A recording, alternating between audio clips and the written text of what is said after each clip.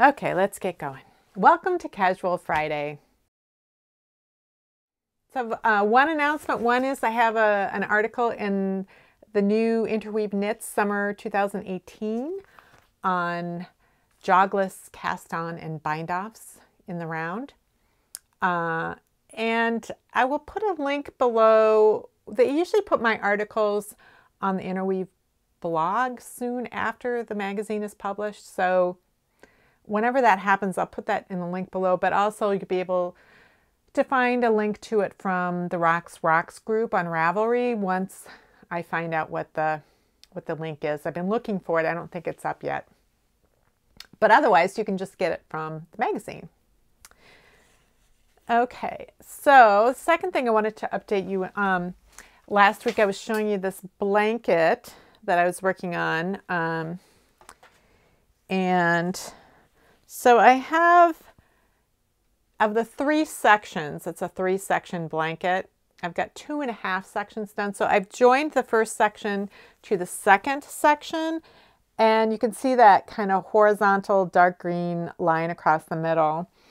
And what I used was kind of an interesting technique. I think I'm going to do a video on it. And when I join the third section to the second section, I'm going to do a video on it. It's a 3-needle I-cord bind off. So it takes the 3-needle bind off and the I-cord bind off, and it combines them together as a way to create an interesting join. When I did a version of this blanket for my niece for her wedding, it was much larger and a little bit different, different colors and different sequences of these knit and purl garter sections. I came up with this join, and I wondered if anyone had done it before, because I wanted to make sure that I was doing it in a way that made sense, and that if someone else had figured it out, maybe there would be a different way to do it. And so obviously other people had figured it out before, but the way they figured it out was the same way I figured it out. So I'll do a video on that sometime in the near future, because I think it's kind of a cool technique, and I think there are other applications for it. The reason I even wanted to do something like this is because I know that once I get 1/3 of the way through a blanket, that's about as big of a piece of fabric that as I want to work with. So for my niece's blanket, I planned from the beginning that I'd work it in 3 sections and that I would somehow join those 3 sections together. And that was my solution, was to come up with this 3-needle I-cord bind off. And I think it's kind of neat. So I'll keep you guys posted. So I want to talk a little bit about perfectionism, and it's taken me a little while to get going on this video, apparently because I wanted it to be perfect. So I'm just going to accept that it's not going to be perfect, and I'm just going to talk about it. Talk about perfectionism in general, and the way I've experienced it, how it's affected me in different ways, in different areas of my life. And in my knitting, and what I've done to protect my knitting and to make sure that I continue to learn and grow, and to mostly that I knit. I think all of us have some degree of perfectionism that we display in different areas of our lives. So I wanted to talk about some of the ways that I have been perfectionistic in ways that were not really helpful to me, what I learned from that, and then how I have taken those things that I've learned in other areas of my life and applied it to my knitting, and what I expect from my knitting, and what I learned from my knitting, and what I can produce with my knitting. So one of the major areas of my life that I have felt was like really important to do well was parenting. So I was brought up by a single mother, and I think she did a really remarkable job. She'll say that we raised ourselves and that we were really good kids. We were easy kids to raise, and it's probably true to a large extent. But she did a lot of things right. So when I became a mother, it was like this overwhelming responsibility that you have, not just to keep this infant alive, but then to raise them into a functioning member of society, and how easy it would be to really blow it. So I remember I was talking to my mom and like, be so worried about not doing something right, and failing. And she told me two pieces of advice that I just immediately took hold of and found to be a relief to hear, and found that it made me feel much better about being a parent. The first one was, whatever you think it is that you're doing wrong is not the thing that your kid is going to be mad at you about. In other words, you're going to screw up as a parent, but it's not going to be in the way that you think you're screwing up. It's going to be something that you didn't even think about, you just did, and your kid is going to resent you for it. So I thought, okay, well, just, do the best I can. And the other thing is she said, Roxanne, you do not want to be perfect. What kind of an example is that to set for your child? And I thought, oh, that's true, because if I were perfect, if I somehow managed to achieve perfection as a parent, and that's the role model that my kids have, is a perfect parent, then they're supposed to be perfect, and I'm not expecting them to be perfect.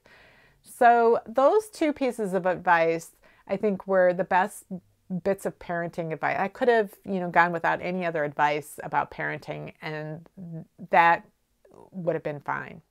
So I have a degree in communications and writing. So I have a degree in writing. And from the time I was young, I wanted to be an author. I thought, I wanted to be a writer. I thought for a while I wanted to be a journalist.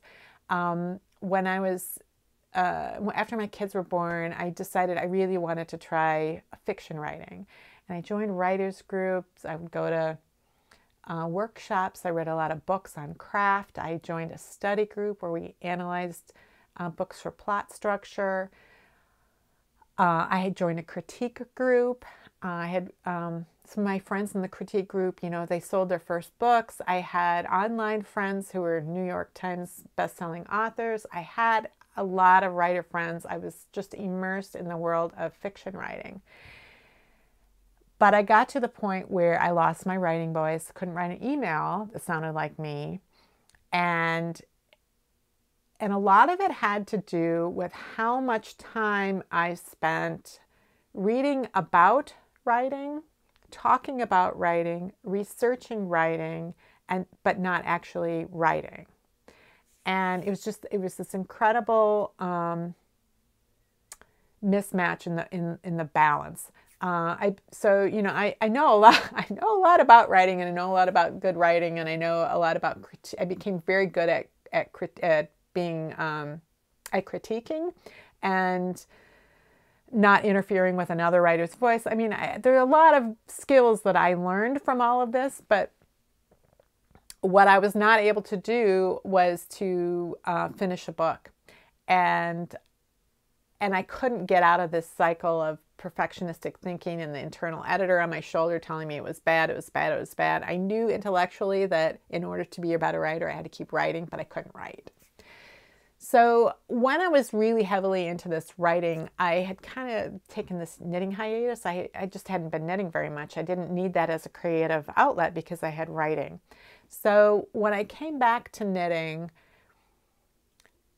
it was specifically because I wanted to remember what it was like to feel creative for the sake of being creative.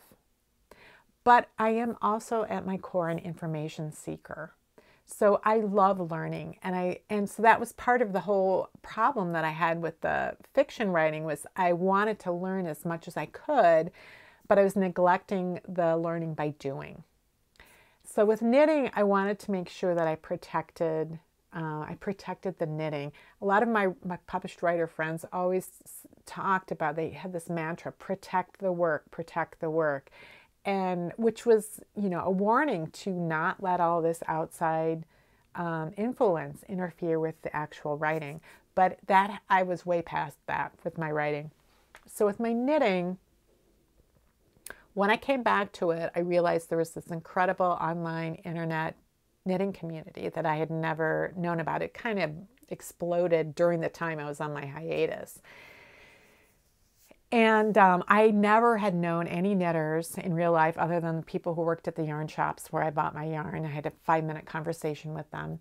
So I didn't have anybody else who knew anything about knitting that I could talk to ever before. But when I came back to knitting, I found this online community. I found knitters who lived in my immediate area. I could go to knitting groups. I could watch other people knitting, see how everybody did things differently. I met other knitters online. I was found out about the Master Hand Knitting program pretty quickly, and the idea of how much you could learn about knitting really appealed to me. And so I ordered it right away. And within 2 weeks, I could see myself heading toward that cliff of perfectionism, and I wanted to protect the knitting. So I pushed the Master Hand Knitting program to the side for a while and just let myself enjoy the knitting. And I've kept to that. It's been, I think, 13 years now since I came back to knitting. And anytime I felt like my perfectionism was interfering, I would take a break from it. But I also have this habit of with my knitting projects where I can't stand to work on anything more than 3 weeks. So I think that has been really helpful. Like with a novel, you can't do that. It's a long project. You can't work on a novel for 3 weeks and then come back to it. But a knitting project, you can. Sometimes they're big projects, but they're just a little bit more contained than a novel is. So I've been able to protect the work. And another thing that I have learned about myself, and I've talked about previously as well, is that when I'm knitting gifts, those are products. When I'm knitting for myself, it's often a process knit. It's something I'm knitting in order to learn something about or just for the experience. So a lot of times I can get 80% of the way through it, and I've learned everything I needed to learn from that experience. I don't really care if I have the finished item or not. Sometimes I'll go ahead and finish it. But my goal is to learn and to accumulate experience and context for when I knit something in the future. So it isn't always about the product for me. But that 80%, there's something about 80% where it's enough for me. And I noticed that that's true in other projects that I do. Like when I make my techniques videos, I have a goal for what it is I'm trying to communicate. Like I'm trying to communicate this specific technique, and I want to make sure I cover certain points. And if my hair doesn't look so great in the video, or if the sound is a little wonky, or if the lighting could have been better, it could have been better. But I don't like retape everything. I don't redo it. I don't try to make it a Hollywood production in order to upload the technique videos. So if I'm 80% of the way to what I would consider the perfect technique video, then I feel good enough about it to upload it and then move on to the next thing. And in the meantime, I've learned something about teaching, about the technique itself, about editing, about using my whole production suite of camera, tripods, lights, and all of that. I've learned something every time, and that ultimately is really important to me. Another aspect of perfectionism is that there's a taste gap. So Ira Glass talked about this years ago in a video where you're really interested in something, you're really obsessed and enthusiastic about something, and so you're throwing yourself into it, and it's not as good as you want it to be or that you think it could be. And that's because you know you have good taste and you know what you want to be able to do, but what you're actually able to do is this. And you can't get to that until you practice and work and just do it over and over and over again. That 80%, get to that 80%, and then move on to the next thing, get to that 80%, move on to the next thing, and pretty soon that taste gap is going to close. Although in my experience, the taste gap just kind of moves, because as you get better at something, then your taste gets better as well. But so just accept that that's all part of perfectionism and wanting to be better, that you embrace the fact that you want to be better and that you will get better the more you work and the more you do, the more you knit, the more you write, the more you parent, any of it, you'll get better. Malcolm Gladwell wrote a book, I don't know, 8-10 years ago maybe, called Blink. And he talked about like people who have certain levels of expertise and how much time does it take to actually learn to become an expert at something. And I think his book said something like 10,000 hours. But really it isn't that you can say knit for 10,000 hours and be an expert knitter. Like you couldn't knit dishcloths for 10,000 hours and be an expert at anything other than knitting dishcloths. You have to keep learning while you're doing it.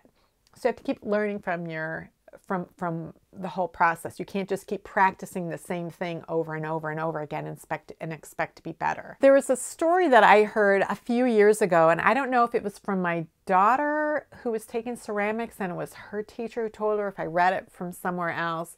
But there's this story about a teacher who was teaching a pottery class, and he or she divided up the group into two halves. And one half of the class was told to research and study best practices for pots and all this kind of thing. And they had to produce one perfect pot at the end of the semester, and then there would be a competition for whose pot was the most perfect. And then the other half of the class was just told that they had to that they had to make a lot of pots. And then at the end of the semester, they could pick their best pot and put it in a competition if they wanted. And so, of course, the point of this story was at the end of the semester, the people with the best pots were the ones who had been practicing making pots all semester long and had made 100 pots or something. And they had done so many things and tried so many different things, big pots, little pots, complex, simple. They had worked and worked and worked at it and built their muscle memory for technique. That by the end they had all of these pots, and they had some just amazing things where the people who studied about making pots and researched it and how was the right way to do it and only had one attempt at it, just didn't have the practice and the skill set and the experience to produce anything that was anywhere near as good as the people who had thrown hundreds of pots. So sometimes you'll see on Ravelry these new enthusiastic knitters who have just discovered the craft, and they want to learn all the things, and they have access to all the things, and they're trying to accumulate everything that they can, every piece of knowledge they can about knitting socks, every type of heel, every type of toe, every type of tip or technique for producing the best heel flaps or the best graft or the best, whatever, before they ever knit a sock. And it kind of reminds me of that whole scenario about the pottery class. It's like, and my issues with writing was that you have to do it. So there's a certain amount of information that you can accumulate before you knit your first sock, for example, that can make that sock fit reasonably well. But it's going to take knitting a lot of socks and discovering, well, what techniques do I like? What heel fits me best? What modifications do I need to make in order to make it fit well? And how much negative ease do I really like? How firm a gauge do I really like in the socks that I wear on my feet? You can't know that without knitting them. So I appreciate the wanting to know all of the information, but I worry about these knitters. I worry about them, and I want them to just go knit a sock. It doesn't have to fit anybody. Just knit a sock. And then once you've done that, you're going to knit another sock and another, or maybe you hate knitting socks and then you won't ever want to knit one again. So you can't get better at the knitting only by watching YouTube videos or reading articles or reading posts or reading books. You have to actually do it. That's part of the learning, is doing it. One of the things I think that is really hard for knitters, and it's hard for people in general. know that this is a female thing in particular, but I think a lot of women have this issue, is not accepting a compliment. Like, oh, I love your haircut. Or I love your shirt. And the response is not thank you. It's, this is an old shirt. I've had this for 3 years. Oh, I got it on sale at whatever. And instead, and nowhere in the response is the phrase thank you. So when I first came back to knitting and I was in these knitting groups, and I'd heard this from my writer friends too, not about writing, but just about compliments in general, is that when someone pays you a compliment, the response that is, thank you, and then you shut up. Maybe you'll have a conversation about whatever it was that you complimented, but the important first response is, thank you. Because if what you do instead is respond with, like knitters do sometimes, they'll say, oh, I love your sweater. Oh yeah, I miscrossed the cable here, and I bound off wrong here, and my seam is wonky here. What you're saying to the person is, you are wrong to compliment me, and let me tell you all the reasons why you're wrong. So we have to learn how to just say thank you. So I was thinking about this perfectionism thing, because last weekend when I went to Yarn Over to teach on Friday, they had it's called the teacher's dinner. And so all the teachers were there. It was like 15 teachers, but anybody in the guild who wanted to come could come. And Bristol Ivy was giving a talk on what inspires us as knitters. And so it's, the cocktail hour, everybody's mingling around. And Sally Melva walked by. I was talking to a friend of mine in the guild, and Sally Melva walked by in this kind of gray lace tunic. And as she walked by, we saw in the back there was this like vent, like a V, and I guess it's because it's an A-line, so sort of an A-line vent in the back that was in the same lace pattern, but it was red. It was so gorgeous. So we're staring at it, but then she turned around and came and talked to us. So we couldn't stare at the back of her sweater anyway. She's chatting with us, and we were talking about different things. And she said to me, oh, that's, she's complimenting me on the sweater I was wearing. It was this turquoise, greenish, bluish turquoise hand-painted yarn. And she was complimenting me on it. And I said, thank you. So I got that part right. And then she said, and she kept looking at it. She goes, and there's no pooling. And so I lifted up my arm and I said, went like this. And she's like, no, don't tell people. Don't point it out. And that's a really hard lesson to learn, especially for me, because I'm so fact-oriented. So it's more like, no, you need to have the facts. I think one of the things that really, really brought home to me that perfection is not the same to everyone. Like, I am intimately aware of whatever it is I have knit and where the problems were and where I would like things to be better. But the person who's looking at me wearing the sweater is not aware of those things. They're aware of the whole thing. They're not aware of anything else, and they're aware of sort of the statement that item makes.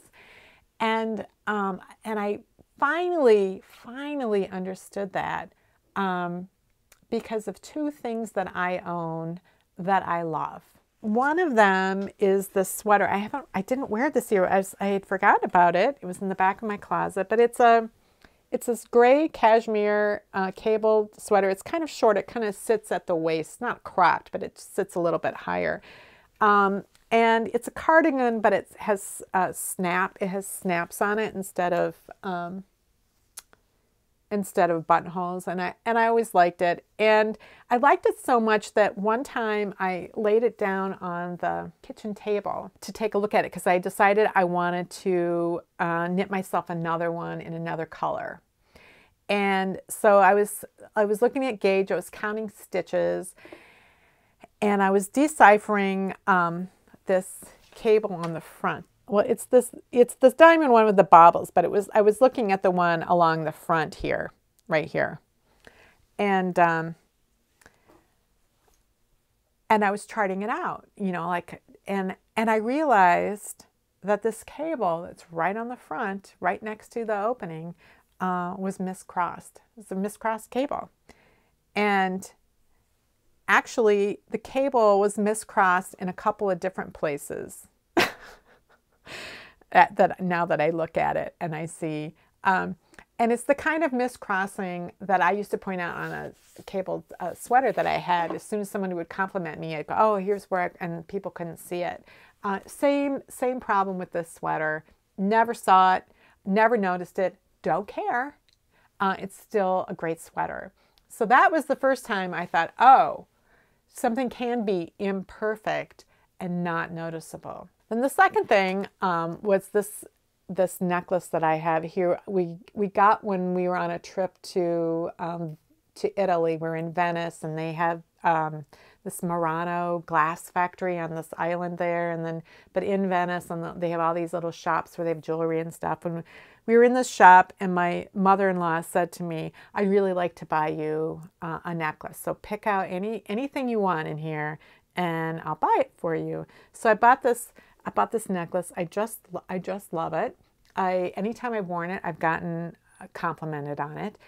And I was getting ready to put it on one day, and I was getting ready to, open up the clasps. So I had it laying on the table in front of me. And I just was sort of admiring it. And I was looking at how the beads were all put together and how it all went together. And I realized right here there's a gold bead, and right here there is no gold bead. And every other one of these squares has a gold bead on either side of it. So this is also imperfect. Now, I don't believe that it was made imperfectly on purpose. I know a lot of times people will claim that the Amish will put in a special square in the quilt that's imperfect because only God is perfect. And somebody told some Amish women this story, asked them once if this were true, and they're like, we make enough mistakes. We don't have to do it on purpose. And I had read something on a quilter's forum once, years ago, about this woman who had brought her quilt to like the Quilters Guild and said, oh, and I made one square, the mistake square, I guess they call it. See if you can find the mistake.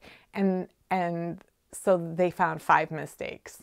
So she had made plenty on her own. So the main takeaway from all this is that if somebody compliments you on your knitting or anything, whatever, your hair, your glasses, whatever, smile and say thank you. And the second thing is that 80% is good enough. It really is. Because if you get 80% of the way to what you really think, if you get 80% of the way to what you think is 100% perfect, it's good enough. And you will learn more with your next 80%, and you will learn more with your next 80%. All that will accumulate. And then over time, whatever your 80% is now is going to be way better than what your 80% was before. If you try to get to 100% every single time, that's actually going to slow you down, and you won't get